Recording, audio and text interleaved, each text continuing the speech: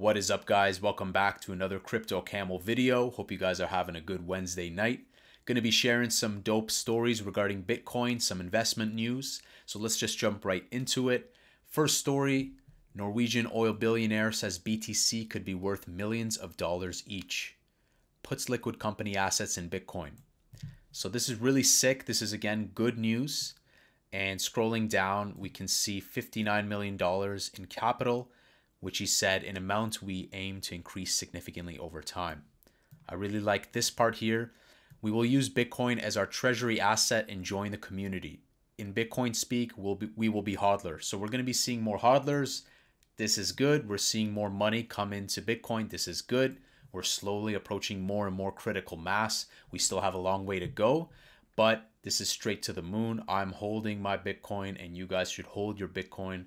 We're going to see that day where it's going to go straight up, straight to the moon and beyond. Let's go to the second story. JP Morgan launching crypto investment. So they're going to be allowing clients to get Bitcoin exposure. Now, this is going to kind of be a little bit more sophisticated.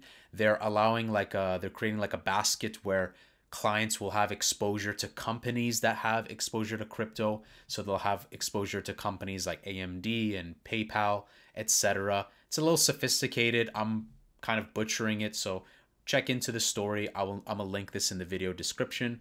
But this is, again, good. It's allowing different avenues, different perspectives for people to invest and have an indirect approach. This way they're investing and they have an exposure to like how I said, PayPal, MicroStrategy, and it's listed here also AMD, NVIDIA, and others as well. So this is really good. Good for the crypto space, good for Bitcoin. And the second last story of today is regarding a investment going on, $200 million. So this was funding for like a company, and this company is going to be working with firms on Bitcoin related strategic initiatives spanning investment management, insurance, banking, clean energy, and philanthropy. These partnerships leave no doubt that institutional adoption of Bitcoin has arrived. So this is great. There's funding that's going on, and there's going to be more hands on Bitcoin, more hands on crypto.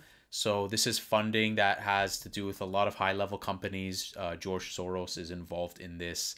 This is good. We're seeing more cash being dumped in and to be worked in the crypto space. So $200 million is a lot of money. Let's look at the last story, and this is all good for Bitcoin. Publicly listed maker of billion-user Chinese app Meitu buys 40 million of Bitcoin and Ether for its treasury. So this is, again, really good. We're seeing more money being put in. And one thing we want to consider is that for money to be put in so comfortably at these levels, expect, and again, this is not financial advice. I'm not giving you investment advice. Take everything I say with a grain of salt. But we are going to see like new lows, new highs. We're already breaking records. Even the past few days has been insane. So let me know what you guys think. I think Bitcoin should be a part of everyone's portfolio.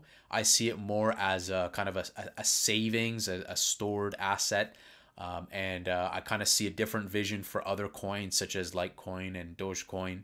And I think just having your eggs in different baskets is a better approach. Hope you guys enjoyed this video. If you did, smash the like button. If you guys are new to the channel, hit the subscribe button. I upload new content daily, and I will see you guys in the next video. Take care.